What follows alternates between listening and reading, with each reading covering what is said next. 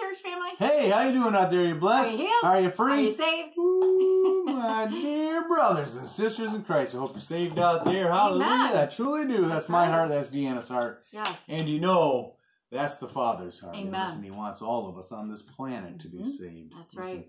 when He says all, He means all. That's right. Welcome to today's devotion, Embracing God's Love with Steve and Deanna. Yes. And let you know right off the get-go that we do this because we love you. That's right. And we're praying for you. Yes. And we are always searching for the one, that there may be one of you out there who are listening that you don't know Jesus Christ as your Lord and Savior. And listen, if you will stick with it, Deanna and I, to the end of this, we will walk you through a prayer. And if your heart is ready, Amen, and you're ready to receive Jesus as your Lord and Savior, we'll help you with that, and we'll pray you in. So we're excited about that. We're excited about what God's doing. Even now, still working on the 40 days. This is the last week. Is it the last week? This is the last week, people. So I hope you guys have dug right in there and followed along with Steve and I as we've been doing the 40 days. So, hey. It's an awesome book, and I'm telling you, right. it will. If you don't You'll understand it the grow first through time, this. you'll You definitely will understand grow. it. Yeah, absolutely. I know some people said, I don't get it. Listen. We'll help you. Read it again. We'll help you. If you have questions, come ask us. Come ask Pastor. Absolutely. Brett. That's right. So we're going to get into the message, and this one is the Holy Spirit gives power. Power. Yay. Yeah. Who doesn't want power? Power. Especially God's power, huh? Yes. I also wanted to let you know that there would be no editing in this one, so there'll be no little trains in the corner. You know how our editor does that. God bless him. So we're going to be reading out of Acts chapter 3, verse 6 through 16. Right on. Get that. Right on. Talking about, you want to read that, love? I think it's too long. Oh. I think, is it verse 3 through 16? No, yeah, that's verse long. 6. Oh, I'm sorry. Yeah, okay. Sorry about that. It's all right. Here we go. This is Acts 3, verses 3 through 16. Or 6 through... Yes. Okay, here we go. Then Peter said, silver and gold I do not have, but what I do have I give you. In the name of Jesus Christ of Nazareth, rise up and walk. Woo! And he took him by the right hand. He lifted him up, and immediately his feet, and ankle bones received strength. So he, leaping up, stood and walked and entered the temple with them, walking, leaping, and what? Praising God. Yes. And all the people saw him walking and praising God. Then they knew that it was he who sat begging alms at the beautiful gate of the temple, and they were filled with wonder and amazement at what had happened to him.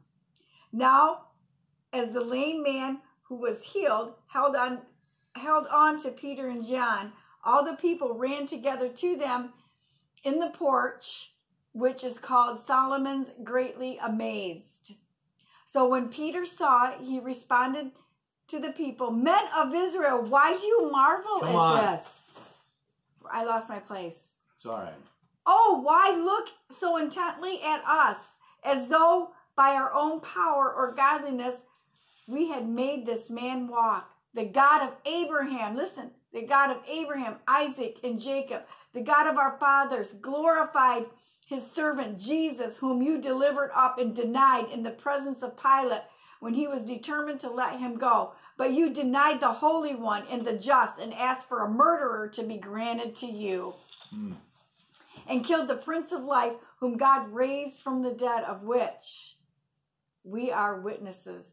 And his name, through faith in his name, he made this man strong, whom you see and know. Yes, the faith which comes through him was given him this perfect soundness in the presence of you all. That's awesome, Dan. So we're looking at the picture here. That's right. Of a lame man, a beggar, all right, from birth. He was lame from birth. That's right. And he was at the gate, beautiful, and there he was begging, and that's when Peter said, silver and gold have I none. But what do I do have is he had the name of Jesus. Hallelujah. So this is the manifestation of the gift of healings. That's right. All Through right. the name of Jesus. Yes. That's right. Amen. Or the working of the power of miracles. Yes. Yes, Absolutely. and it's actually an example of the church continuing this kind of healing that Jesus did. Yeah, That's absolutely. Right. Did I say that right? I believe so. Okay, good. Yes, we have the same power. Amen. We gotta remember that. Listen, as believers in Jesus Christ, we can walk in that same power, that same healing power, just by speaking the words. That's right. Listen, that's what Jesus did. That's what Paul did. That's what Peter. That's what all the disciples did. Right. They spoke the word. That's right. Yes, they did. And healings manifest. That's right. Any healing by that the takes power. By the power. Yeah, healing that takes place or manifested, people of God, is always the power of the name of Jesus. That's Amen. right. In this cultural setting of the Bible, a name could not be separated from the person bearing that name, and the very name Jesus Christ means anointed one, people. Nice. Therefore, what Peter was saying was that the Messiah in all his fullness, who healed that man, and he will heal you if you're not. All right. That's right. He'll heal you if you're sick. Amen. The miracle powers was not in Peter's faith, people God, but by the faith which comes through him, the author and the finisher of our faith, and that is Jesus Christ. That's right. Our Lord. Isn't Amen. that awesome? Yes. Telling you, what an awesome chapter to read. We have the same power. We can say, in the name of Jesus, stand up and walk. Amen. That's awesome. That's right. It is. God is his name. That's right. It's all in his name. So here in this chapter, through Acts 3:16, we also see the outpouring of his power at Pentecost. Right on. The power of God was there, and there were many signs, wonders done through the apostles' people. Absolutely. The lame in chapter 3, what it's talking about, the lame in this chapter, who was healed. Yes. Peter did not attribute human power, but it was by the faith in the name of Jesus. That's right. Sweet. So the power is in the name of Jesus, people. The invoking name of Jesus of Nazareth in verse 6 came from Peter's lips. The appeals to Jesus' name as the unmistakable Messiah who walked as a man among men, and because he is the Son of God and his work at the cross, we have the same authority, people, by the Holy Spirit. Did you hear what she just said? We have the same authority by the Holy Spirit. We now can confront sickness. We don't have to put up with it. We don't have to, no.